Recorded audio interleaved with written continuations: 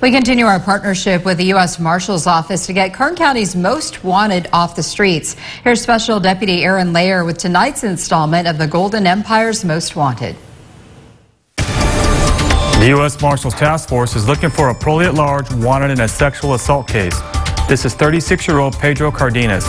He has a criminal record that includes assault with a deadly weapon, battery, felony evading, and DUI. Cardenas has residential ties to Bakersfield and Lamont. He's 5 foot 5 inches tall, weighs 170 pounds. Any information is confidential. It can be directed to the U.S. Marshals at 529-1068. And for past installments of Golden Empire's Most Wanted, you can head to our website, kget.com. You can see who's been caught and who is still on the run.